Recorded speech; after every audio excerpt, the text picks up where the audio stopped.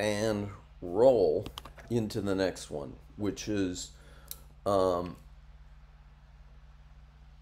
as we now have in physics, this discussion, was this all, and it's been plaguing people since the pre-Socratics,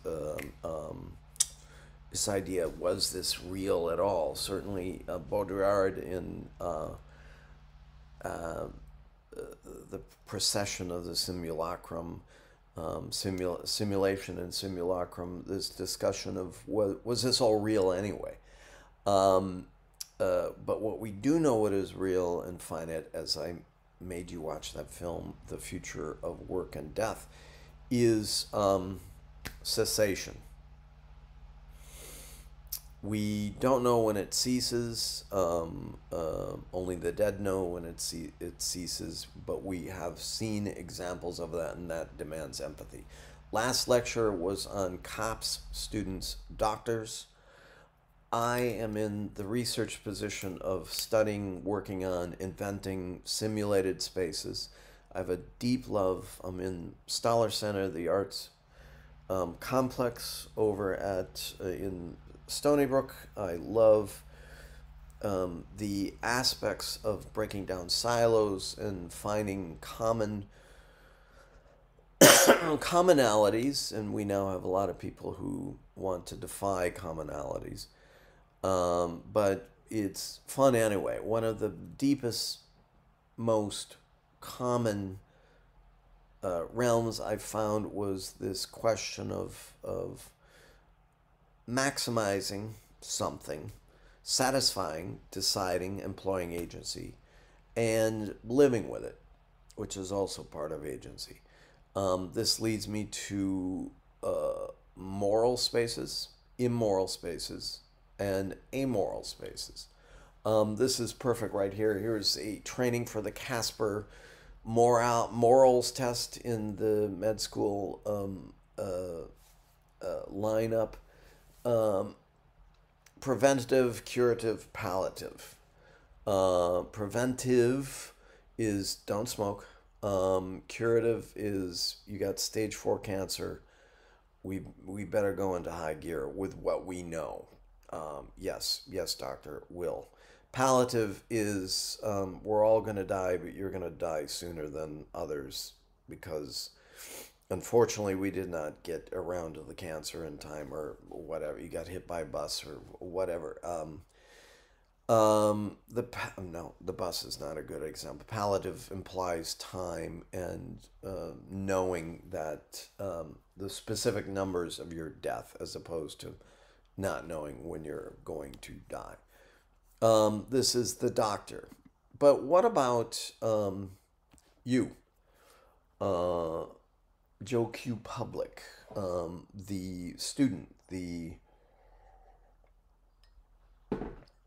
person who's beyond zombie status, who wants to, again, the Joseph Campbell quote, it's not so much we're out there looking for meaning, but looking for situations in which we feel fully alive. Whether the Greek audience watching Oedipus Rex felt fully alive, understanding, seeing Oedipus Rex and the tragedy of the great man stumbling and falling, creating fear and pity within his audience, and saying, yes, I will go fight Sparta on Friday after what I saw here. You've convinced me. Elizabethan England, seeing Hamlet, which we talked about before, and saying, yes, legitimacy is in balance with feudal legitimacy of a prince. Royalty is in balance with this new individual, the new person who is the conqueror of a world if they have enough gumption to go out and get it. Sir Francis Drake and his pirates, privateers becoming colonials is strange. Maybe there's not such a far stretch between being pirates and privateers. One could say the Spanish conquistadors were a bunch of ruffian pirates who attempted exploiting, plundering cultures rather than robbing ships on their way. Certainly, the English were in the business of robbing Spanish ships and so forth on the way, but then realized as an tiny island nation that they better get their act together. Maybe after seeing Hamlet and saying, "Well, it's our destiny agency." Brecht, coming out of Weimar Germany, seeing uh, the devastating effects of World War One on economics and thus the spirit. As a leftist Marxist, he was into materialist determinism, saying it's all economics. It's what we're sat with, and living in this very precarious, like the two times, Periclean Greece, Elizabethan England, and Weimar Germany, all immensely precarious. And we kind of know what happened in all three of those. Um, uh, Weimar Germany was a time of great liberality, existentially defying the so-called Great War and its carnage on the ground with boots on the ground. Thus, they developed a kind of one-upping, trumping sort of aspect toward warfare. Let's make airplanes. Let's make so we can bomb the ground. All of these things to get around strategic deadlock. Brecht saw the strategic deadlock between the communists and the capitalists after World War One in Germany, which Germany with America was poised on the level of with the U.S. of inheriting the world economically. But of course, America won at that time. And this led to the overinflated markets, hyperinflation. I think he wrote Caucasian Chalk Circle in the 30s after the crash of Wall Street. So all these economic events led up. If a person sitting in the Weimar audience looking at a Brecht piece, um, they would have the same capacity for reflection that the Greeks, the Elizabethans have. Like, what am I seeing here? What are you implying I do? What am I inferring? What should I do? I gotta take this wheelbarrow of money and go get a loaf of bread. Um, what is the best system to deal with this? And of course, in Germany of the 20s, led to the fascism of the 30s through a kind of an interesting twist of fate, which looked like these fascist inclinations were going away by 28. And of course, the crash happened in 29 and put Mr. a little corporal Austrian misfit, art school failure, Adolf Hitler, firmly in the driver's seat. Um, which again led to United States coming out the victor, but put it in a Cold War. All of these things we could reflect on. How do you reflect on? We've got police, doctors, young people, students. It's kind of an amoral thing, like breathing. Say, oh, you got to continue your studies. You got to become a student because the new masters is the old bachelors. And you go, yes, yes, yes, of course, of course. And then you do maybe the thing that's pointed out by society as the right thing to do is extend your loans to work to get an advanced degree, and that leads to debt, which is, one could say, in the preventive sense, if we're looking at this in terms of health, not a good thing for your future self. Keeping your debt down, not drinking the Kool-Aid, and so forth. But what do we do?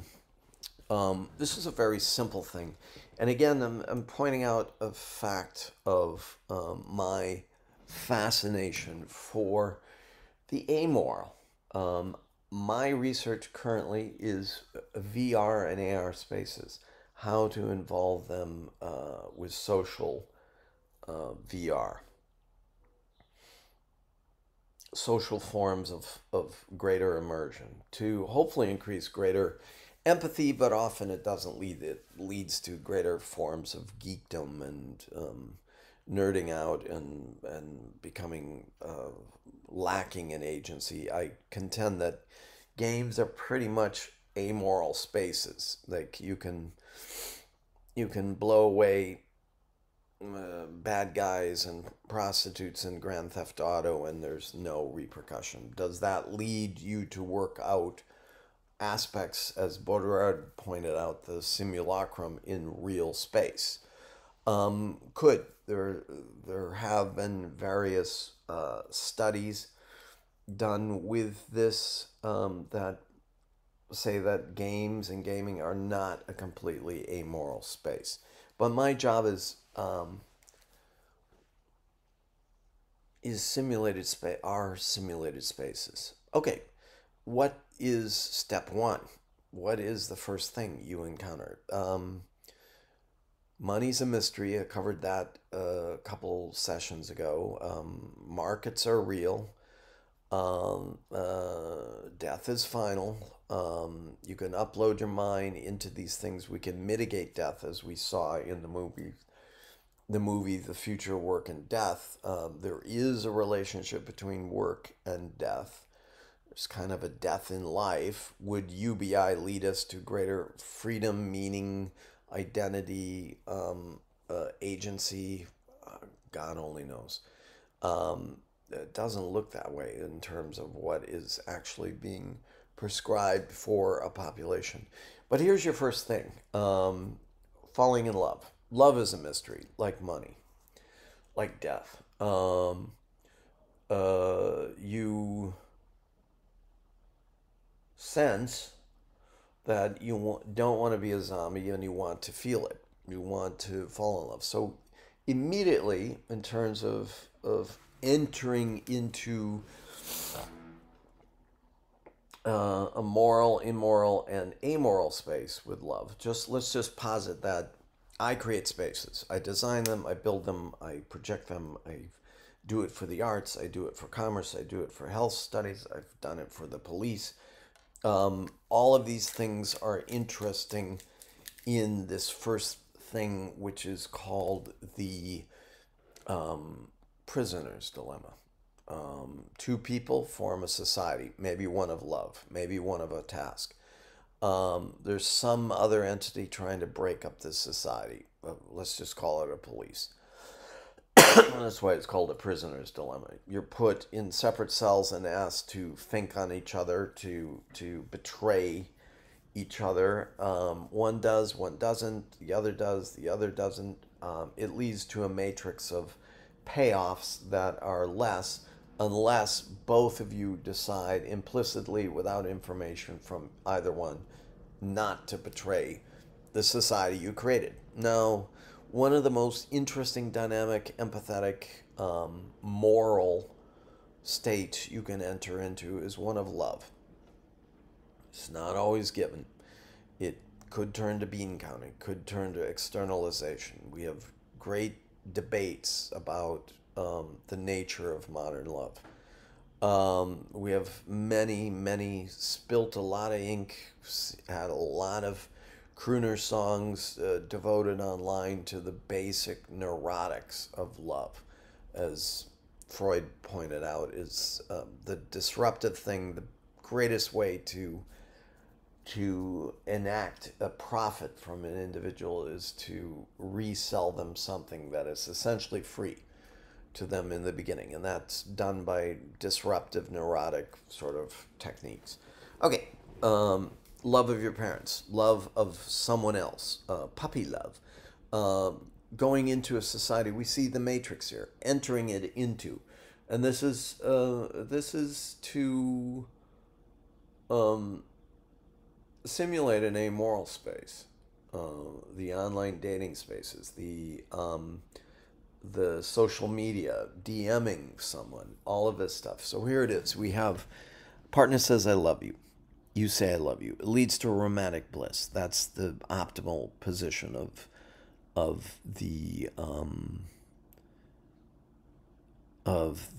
romantic love. Second one, partner stays silent. You say I love you. You feel rejected. Yeah, kind of. Partner says I love you. You stay silent. Partner feels rejected. This is one of the interesting aspects of moral, immoral, and amoral is time is a river. It keeps flowing.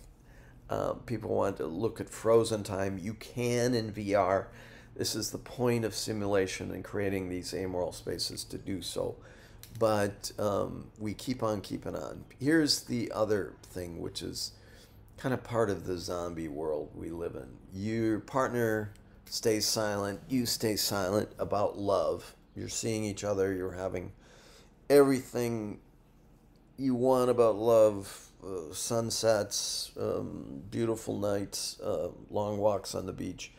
But you stay silent. She stays silent. You keep your dignity intact. So you think. That love, which a lot of ink's been spilled about, Erich Fromm, The Art of Loving, Freud, all of the people with cynical views on it, the people with Esther Perel, Dan Savage, all these people devising the amazing book called The Ethical Slut, all these people devising these works on what you should do to fill out your life, to make your life complete. Most of us, as rational, sort of poised individuals, might aim for dignity intact as opposed to romantic bliss, because we think nothing ever lasts. This is a simulation anyway. They might not be in their right minds. So this is the fundamental core. Whether you're a student in love, a cop in love, a doctor in love, these, we assume these, the more you're capable to love, the more we want to hang around you, because you're capable of taking risks and empathizing with the other parts of humanity, whoever you decide to love. So this is the fundamental position of the prisoner's dilemma. Now I sent you in the link, there's some interesting, and this has everything to do with drama. Where do we begin? If drama is an amoral space, which we're just sitting out here watching, where do we begin? How can we evaluate whether it's completed this task of starting as amoral and entering into immorality, where we decide that Claudius, the king, is immoral because he dropped poison in the ear of his brother in order to take over the kingdom and to marry Gertrude. Hamlet accuses his mother Gertrude of being amoral at best, immoral if she knew, and is trying to figure out where she really stands on this. She dies. Spoiler alert. He dies too. Hamlet does. You've seen it. You should have seen it. You can see him many times throughout this. And the next one is this fundamental nuclei, this core. Sapolsky, I put in your link, says that we see these examples. We see vampire bats in the cave. The mother vampire bat flies home and is filled with blood from sucking it all night long, and feeds her children and feeds the infant bats next to it, just to redistribute the wealth. There are cases, if she doesn't, or appears that she's engorged and she doesn't do this, this tit-for-tat mentality takes over amongst the close vampire bats, and she's chilled out. He says that in deference to this temporal aspect, that this tit-for-tat aspect takes over in all our lives, fundamental core motivation on moral spaces, a position we want to defer to, not the zombie world of the amoral space. But through time, this becomes the iterated tit for tat or forgiving tit for tat. The bat forgives the returning female bat who only feeds her children, and uh, allows a forgiveness in terms of uh, signal difference, signal. She's missing out on the signals, the moral signals from the rest of the vampire bat.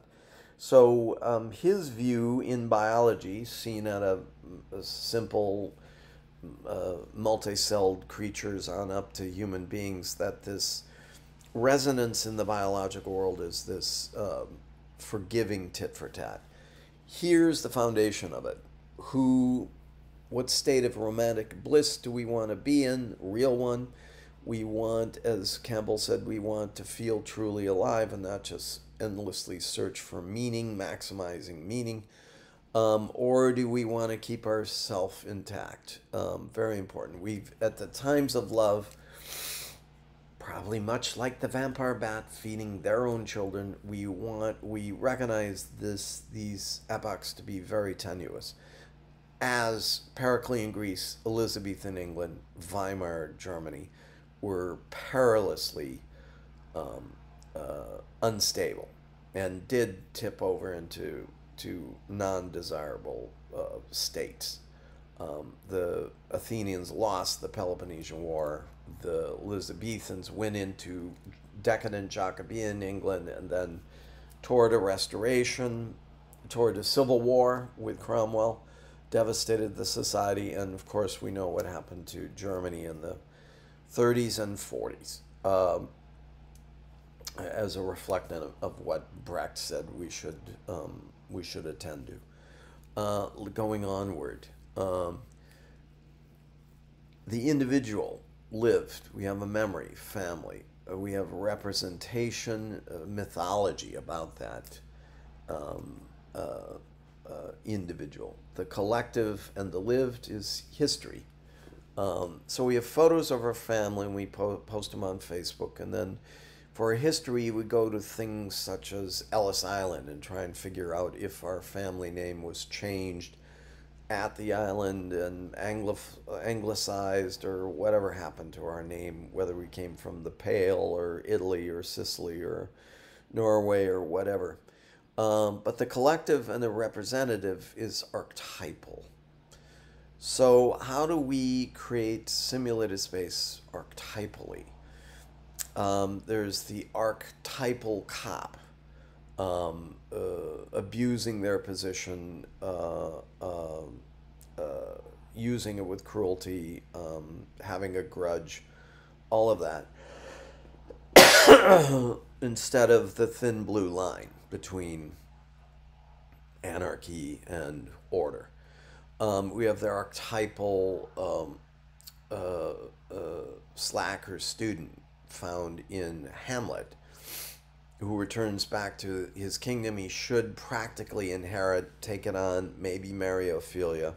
He's already had sex with her, so it's a question of her medieval virginity against society, perhaps a reason why she goes nuts, in addition to having her boyfriend kill her father. But we see a slacker student who wishes to remain an amoral fly on the wall, and everything around him starts pointing toward demanding a sense of agency. We have those archetypes. The archetypes of Berlin, Weimar Germany in the 20s as a very permissive, liberal sort of society. Great series was Babylon Berlin, which treated these elements as chess pieces to show that it was there. In terms of my projects, doing and making and creating, doing the Earl Lear thing with Rick, we see Earl as an amoral figure, as a working class Quebecois growing up in Massachusetts, being outside of the archetypal aspect of his society, but having to enter back into it. we see those dichotomies. The archetype is a realm of the cliche. It is the realm of strongly etched characters. It's too seen too much in these Marvel, DC, superhero, Hollywood films. They're just a return back to these almost medieval morality tales that we see. One could say the same thing about Casablanca, which was designed, built, written out of the studio system of Hollywood. Uh, Not broadly designed characters. The characters are archetypal. Rick is the archetypal American amoralist. I'm out of it. I'm isolated. I'm just here trying to make money. Don't give me this BS about fascism taking over Europe. It has nothing to do with me. I live in Casablanca.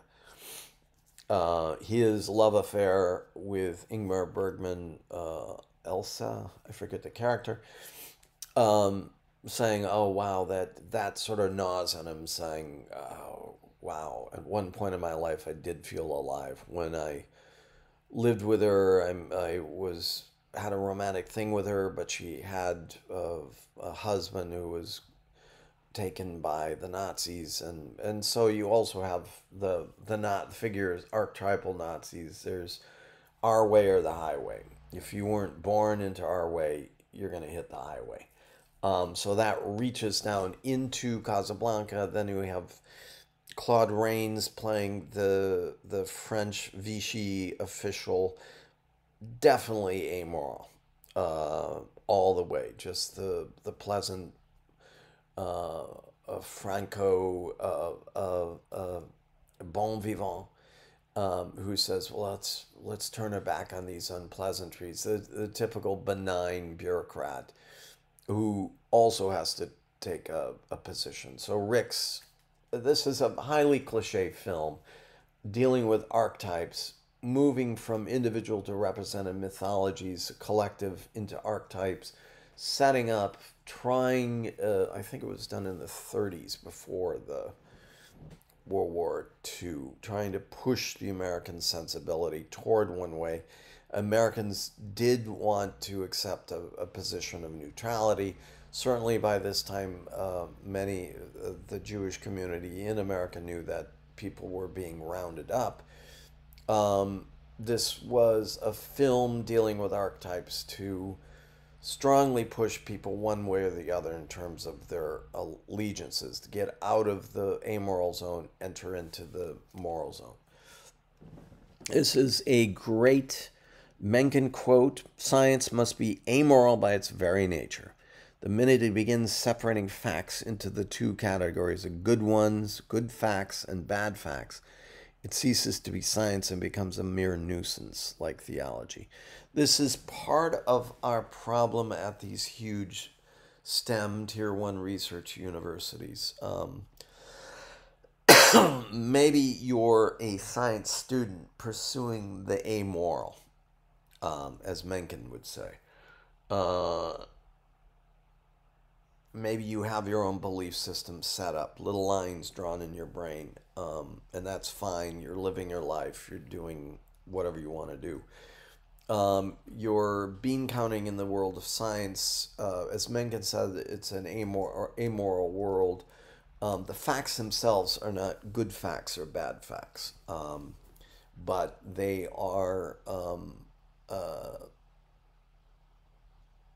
they have to be amoral in order not to be a nuisance, as he says, like theology. Simulacrum, as Baudrillard would point out. So here are your possibilities. There's not only the prisoner's dilemma. I love you, I love you. Really? Well, I don't. That's a disharmonic area. The prisoner's dilemma begs toward a defection. It implies a third entity, cops, authority, fascists, whatever, impinging on the two partners, lovers, people who've devised simple societies. The idea of harmony, as in the vampire bats flying off to feed each other. Again, this has everything to do with design, everything to do with drama. We make simulated spaces. That is it. In order to hopefully live better, the morality of living better. Uh, Snowdrift is an interesting, very interesting, because prisoner's dilemma has opacity. You don't know what your lover, partner, person you made a society with is going to say to the cops, to the prison guard. Whereas in the snowdrift, you do. The paradigm, the trope is two cars come up to a snowdrift from different areas they cannot pass.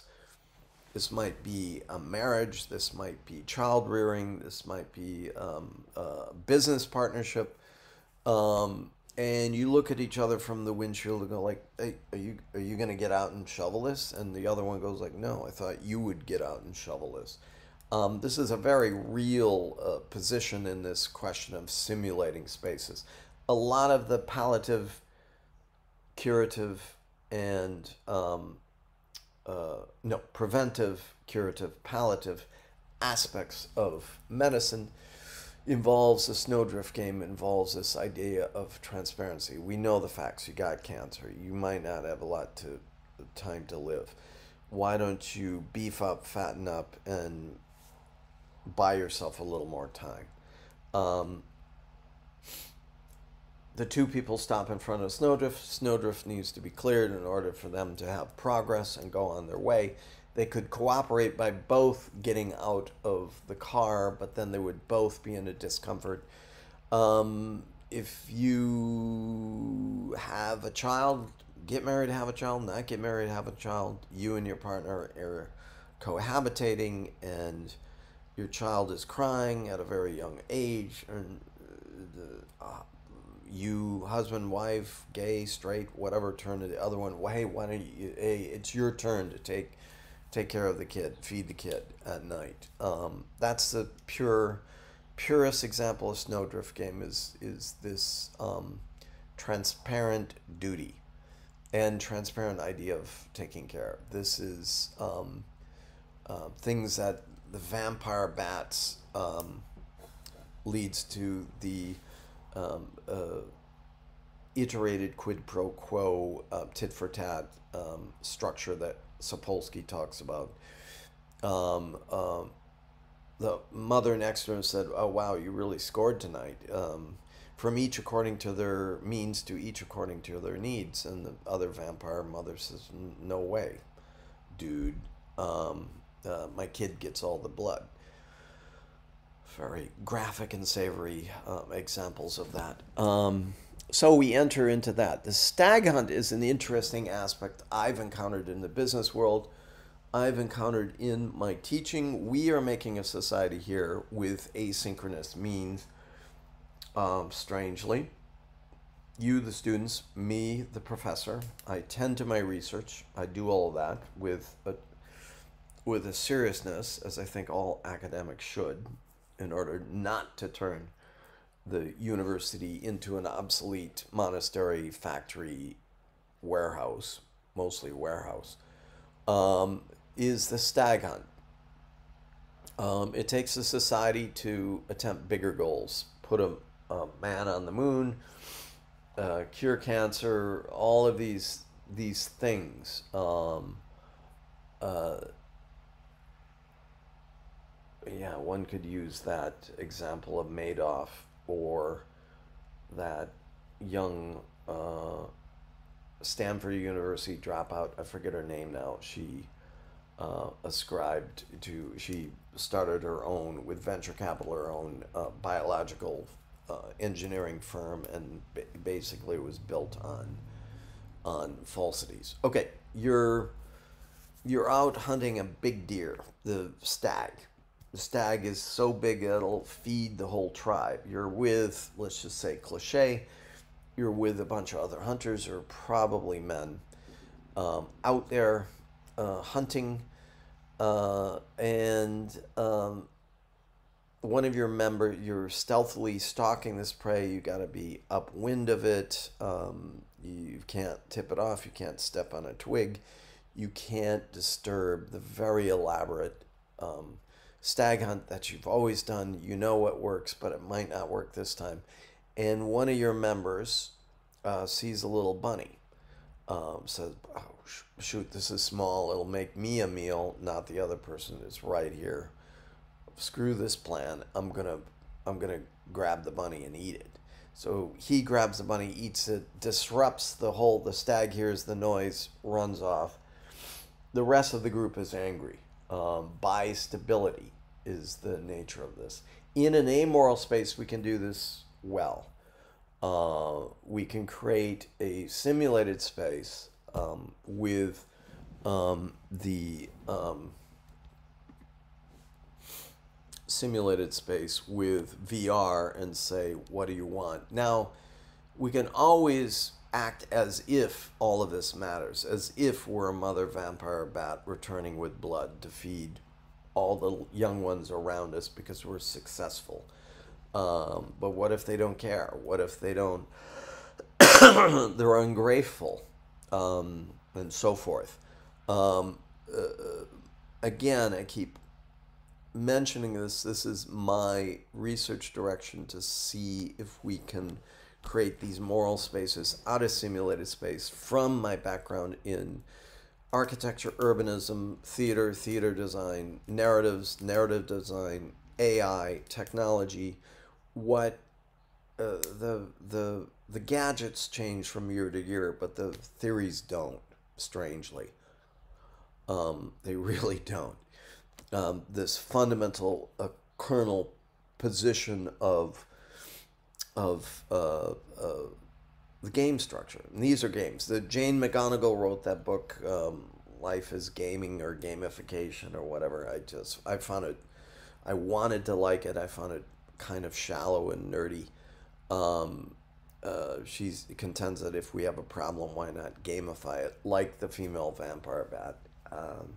Create these simulated spaces. All society could work on discovering cancer. If it's game, there's a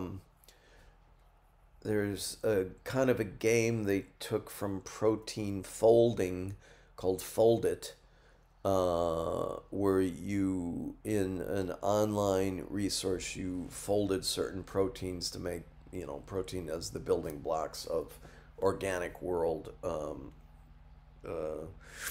And they determined this 15, 16-year-old boy was folding proteins in a manner that surpassed a lot of research universities. There's a whole big utopic thing. Clay Shirky was on this about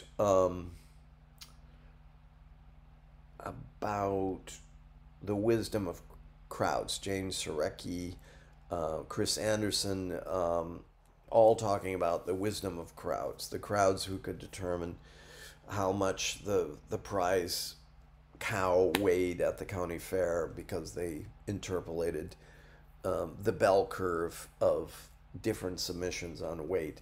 All that stuff that had been somewhat disproven by our good old friend the Black Swan, coming out of nowhere and changing everything. Here is something fun. Design alienation, design for alienation. Here's a little graph. Interesting. One of the major things that interests me about drama is real life. Is a type of forecasting to problems I do have, and I will have. I find a richness in the narrative structure of providing me not with a guidebook, but a reflection book on what happened. This is an interesting little graph, and I again, the map is not the territory, and this is a lot of graphs, and I'm trying to break it down into this moral, immoral, amoral realm, something which went back when I was an undergrad, pre-architecture, studying philosophy history as majors, working on my craft in addition to working on some of these essential features which people have proven, disproven. Do these things continue? Is Plato still viable after A.J. Ayer? These are great questions that you used to go into an East Village bar and sit next to a stranger, cute or not, and talk about these bigger themes of, is there such a thing as amorality? This is a graft of moral distress over time. Big moral distress. COVID-19. Big moral distress. What do we do? How are we doing? Who's masking? Who's not masking? Who's vaxing? Who's not vaxing? What kind of validated scientific opinions? We remember from Mencken, the best science can actually be is amoral, and don't push it into bad facts or good facts. They're just facts. Often, unfortunately, in today, because of the internet, people just go find the facts that validate their a priori positions. We are designing spaces. You design the spaces. How do we design a space? Here's an interesting. Why do I keep adding philosophy to the mix? Because it needs to be there. If you're the mom of vampire bat coming back and you only want to feed your child, you have all the reasons in the world to. Is that immoral? If your baby vampire bat is starving, you don't want to feed the vampire bats around you. In vampire bat society, again, very vivid trope example here. That's immoral. Perhaps it's amoral. The thing is, we keep getting pushed from amoral positions back into morality. We have to decide. We have to satisfy. We can't keep maximizing our facts, our basic amoral facts of science. Here is what happens in this, and I promise I will not dwell on these graphs, because graphs are just paltry little indicators after all. Moral distress. What's moral distress? The Me Too thing. Powerful men using their position with the so-called casting couch to exploit women, actresses, causing unwanted sexual advances, things like that. It created a moral distress pervasively. Media fueled it. There were huge marches. This was ignited by the election of Trump and certain statements he made. Right, wrong, timely, non-timely. It created a moral distress. Created this moral residue after that. And then we see this little graph, the moral residue crescendos. I saw a documentary on Epstein, who ran the controversial brothel in the Bahamas. And it was about the time of, there was no way they could get him. They tried to get him before, and it just petered out. Somehow he slipped away, or just a spank on the hand about what he was doing.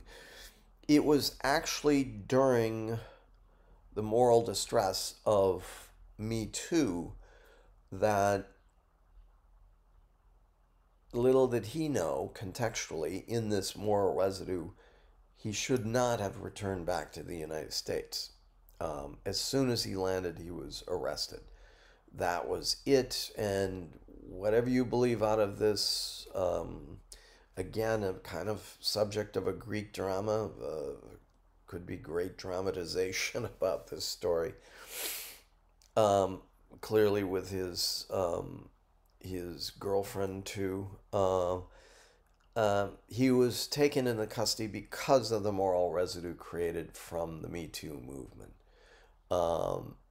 And this created these spikes in it, and I contend that he was part of a larger conspiracy, so he mysteriously hung himself in his cell. But the point here is the moral residue.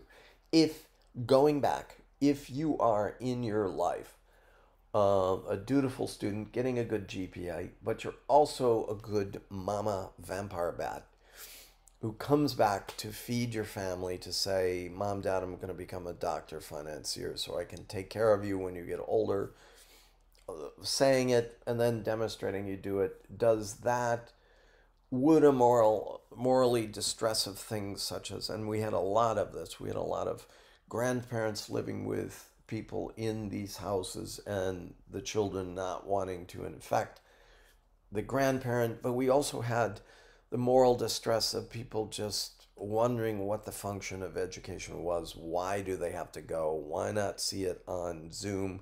Had a lot of students, not my own, post just, you have your own stories, post pictures on the Zoom sessions as young people getting an education, as me as the mama vampire flying back to give you all the nourishment you need in education. Some of you doubting this is actually an education.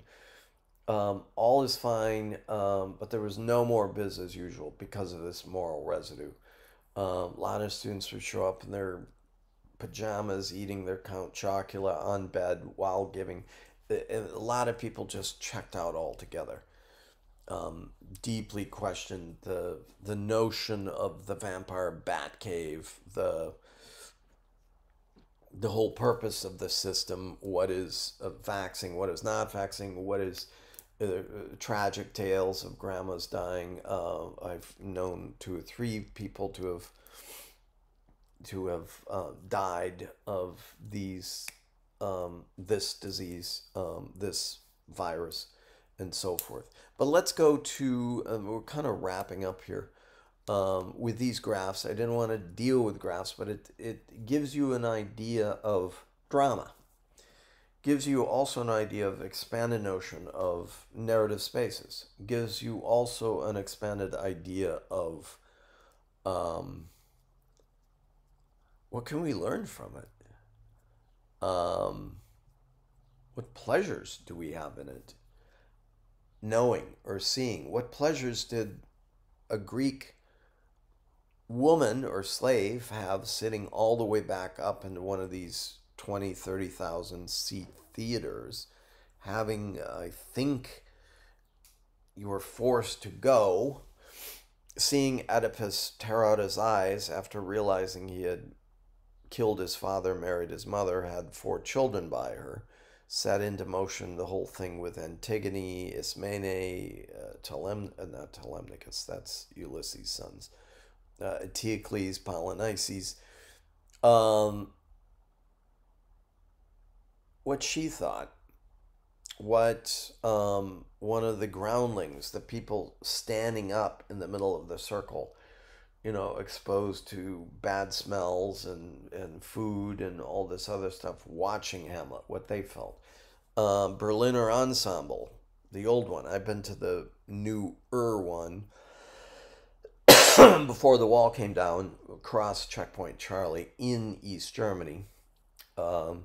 Watching Threepenny Opera, thinking about what choices Polly had, what choices Maki Messa had.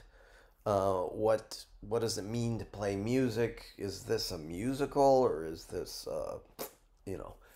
bastardizing? I forget the Brecht drama, but they basically did Guys and Dolls from it to romanticize the whole thing about urban living, where Brecht was providing us with a laboratory. So we go on to the May You Live in Interesting Times thing. This is it. Let me pump it up a little bit. Zoom in. Okay. View, zoom in.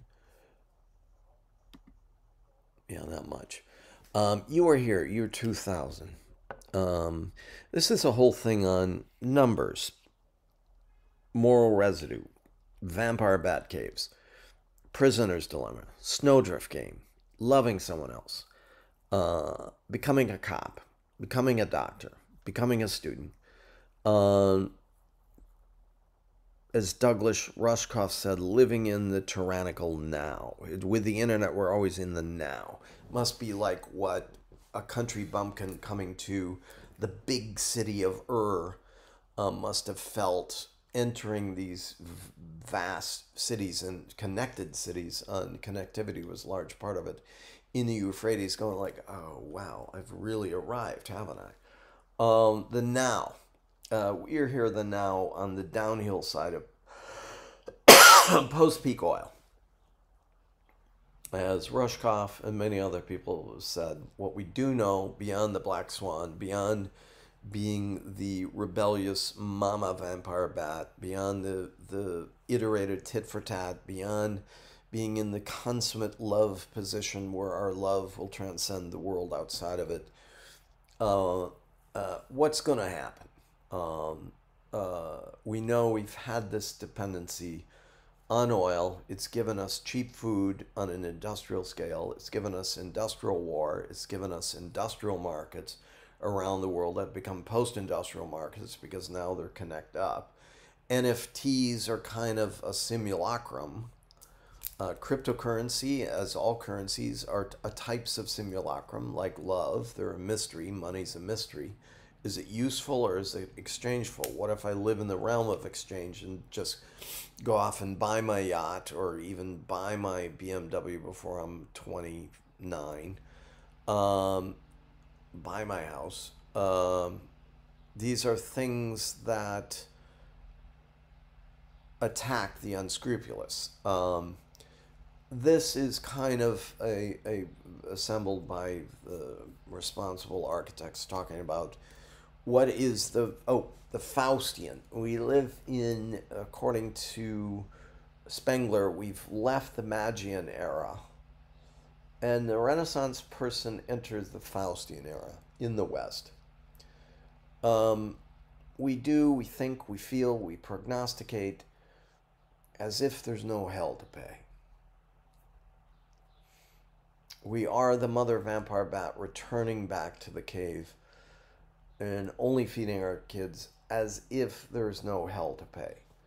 As if the other mother vampire bats won't beat you up or do whatever. We can sit in our car in the snowdrift game and demand that a man or a woman or whatever identity of the person next in the next car said, you're ... you're a man, why don't you get out and shovel the snow? As if there's no hell to pay. This is the aspect of the tyrannical now. In Rushkoff's idea, there's the old book Future Shock, written by Elvin Toffler, read it, talking about what we're encountering in the future and how we can backcast to alleviate these things. He did a second, actually, greater book talking about how people would be working from their cottages, electronic cottages of the future. He wrote that with his wife. It was pretty good.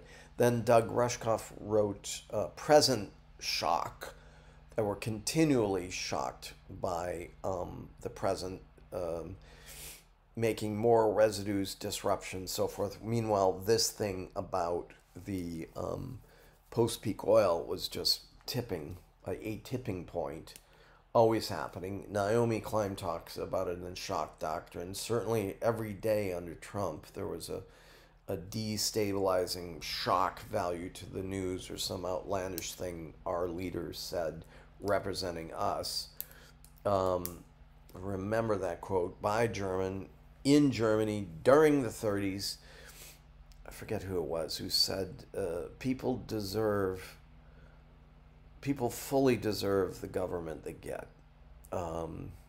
This is a society trying to live in the zombie-like amoral, getting the governments they deserve.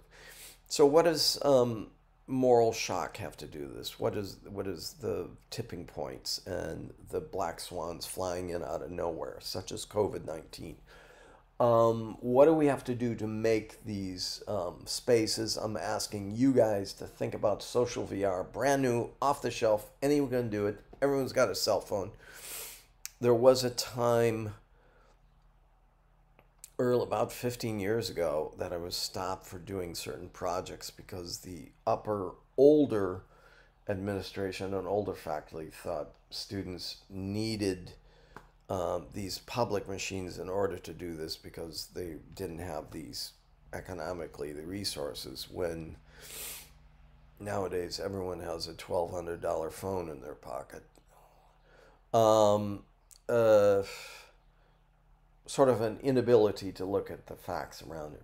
So the red line are all of these imagined scenarios. Imagine estimated population estimated to top out at 11 billion. We're almost at 8 now. With human die off, it's down to 5.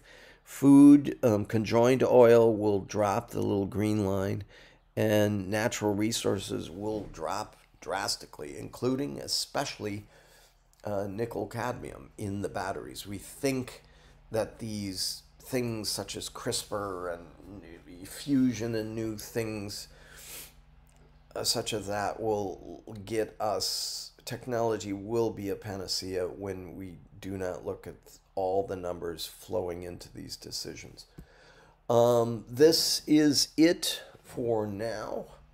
A lot of graphs, but at the kernel, the kernel, dramatic, research, ethical positions that people enter into. Why drama is fun, why intimacy is fun, why taking risks is also fun regardless of the results, why agency is fun. This leads to all of these discussions. I hope you mull it about. After a lot of how to do SketchUp, how to do social VR, we're entering into this final phase with the class. See you then, and get back to it. Ciao.